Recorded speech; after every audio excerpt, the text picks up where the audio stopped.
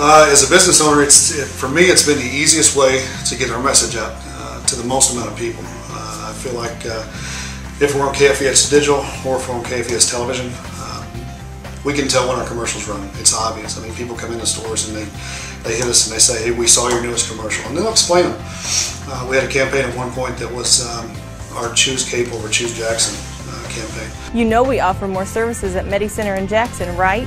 What? Cape has more. It was a great campaign. We had a ton of fun with it, which was nice. But people would come in and say, "Hey, I'm choosing Jackson." The other store would say, "Hey, I'm choosing Cape." And it was obvious they'd seen the commercials. They played along with us, and it worked very well. We had another campaign that went for us that was completely digital, completely internet based, and we were seeing about 750 to 800 unique users per month on our website. The first month after we plugged it in KFES12.com, we're over 3,000 unique viewers, and it just continued to rise after that. So proof is there. I mean, more people are there to see it, so we've been very pleased.